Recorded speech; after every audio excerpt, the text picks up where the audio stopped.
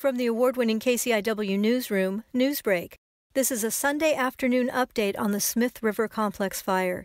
Evacuations are in place right now. Level 3 Go Now orders are in place for Patrick Creek, Little Jones Creek, Copper Creek Drainage, Coon Creek, Washington Flat, Pioneer Road, Panther Flat Campground area, all communities between Pioneer Road and the Oregon border along Highway 199 and French Hill Road.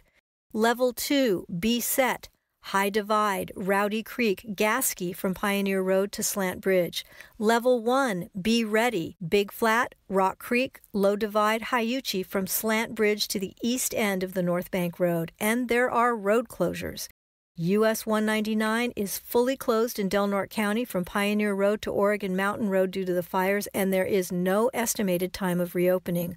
A hard closure in place on US 199 at the agricultural station near the Oregon border. Here in Brookings, we're told St. Timothy's Episcopal Church has opened its doors to folks to shower, charge phones and computers at electrical outlets, and to fill up water jugs and get food. St. Timothy's is located at 401 First Street in Brookings.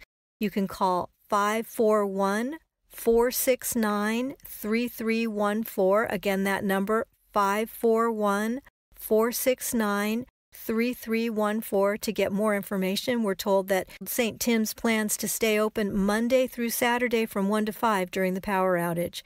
Again, for more information, call 541-469-3314. Now, this is obviously a story that will continue to evolve, and KCIW will continue to bring you updates as we receive them.